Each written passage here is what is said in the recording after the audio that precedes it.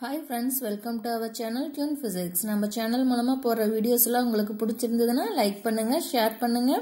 அதே மாதிரி நம்ம சேனலை டியூன் பண்ணுங்க. அதாங்க சப்ஸ்கிரைப் பண்ணுங்க. சோ இன்னைக்கு நாம என்ன பார்க்க போறோம் அப்படினு பார்த்தா அப்படினா மேத்தமேட்டிக்கல் மெத்தட்ஸோட பார்ட் 9 வீடியோஸ் தாங்க நம்ம பார்க்க போறோம். இந்த பார்ட் 9 வீடியோஸ்ல எதை பத்தி நம்ம பார்க்க போறோம் அப்படினு பார்த்தோம்னா டென்சாரோட ரிமைனிங் பார்ட். இந்த டென்சாரோட ஃபுல் பார்ட்டுமே வந்து இதோட கம்ப்ளீட் ஆயிடுதுங்க. வாங்க வீடியோக்குள்ள போலாம். So இன்னைக்கு நாம பார்க்க போற ஹெட்டிங் என்ன அப்படினு பார்த்தோம்னா symmetric tensor. So symmetric tensor அப்படிங்கிறது என்ன அப்படினு பார்த்தோம்னா two contravariant or covariant entities can be interchanged without altering the tensor. So tensorல எந்த ஒரு சேஞ்சஸ்மே இல்லாம அதோட covariant அல்லது contravariant மட்டும் interchange ஆகி இருந்தது அப்படினா அதை தான் வந்து என்ன சொல்றாங்கன்னா symmetric tensor அப்படின்னு சொல்றாங்க. Next இந்த symmetric tensor property அப்படிங்கறது பார்த்தோம் அப்படினா எப்படி இருக்குன்னா independent of the coordinate system இருக்கும் அப்படின்னு சொல்லிருக்காங்க. சோ இது வந்து என்னது லாஸ்ட் இயர் பாலிடெக்னிக்ல கேட்டிருக்காங்க. சோ symmetric tensor அப்படின்னா என்னன்னா a power m mu v equal to a power v mu or அல்லது வந்து என்னதுன்னா சப்ஸ்கிரிப்ட்ல a m mu v equal to a v mu இருக்கு. சரி, இது symmetric tensor அப்படின்னாங்கிறது.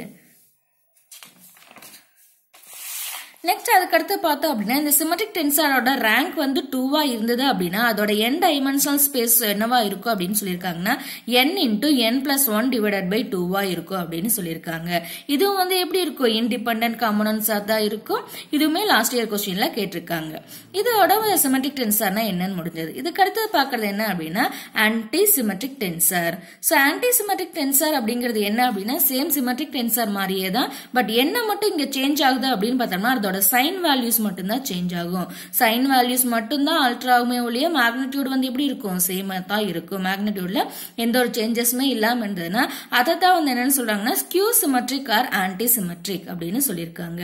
இந்த ஸ்கியூ சிமெட்ரிக்கும் ப்ராப்பர்ட்டியும் வந்து எப்படி தான் இருக்கும் அப்படின்னு இருக்காங்கன்னா இண்டிபெண்ட் ஆஃப் த கோஆர்டினேட் சிஸ்டமா இருக்கும் அப்படின்னு சொல்லியிருக்காங்க. நெக்ஸ்ட் அடுத்து பார்த்தோம் அப்படின்னா சேம் அதே மாதிரி ஆன்டி சிமெட்ரிக் டென்சாரோட ரேங்க் வந்து 2வா இருந்தது அப்படின்னா அதோட n டைமென்ஷனல் ஸ்பேஸ் எப்படி இருக்கும், n into n minus 1 divided by 2வா இருக்கும் அப்படின்னு சொல்லியிருக்காங்க. இது ரேங்க் வந்து 2வா இருந்தா n டைமென்ஷனல் ஸ்பேஸ்.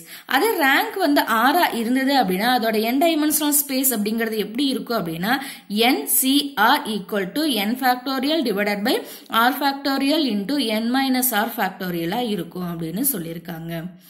நெக்ஸ்ட் இதுக்கு அடுத்து பார்த்தோம் அப்படின்னு பார்த்தோம்னா ஏதாவது any tensor having either two contravariant or covariant integers can be expressed as the sum of two parts. ஒன்னு வந்து என்னவா இருக்கும் சிமெட்ரிக்காவும், அதர் பார்ட் வந்து என்னவா இருக்கும் ஆன்டி சிமெட்ரிக்கா இருக்கும் அப்படின்னு சொல்லியிருக்காங்க.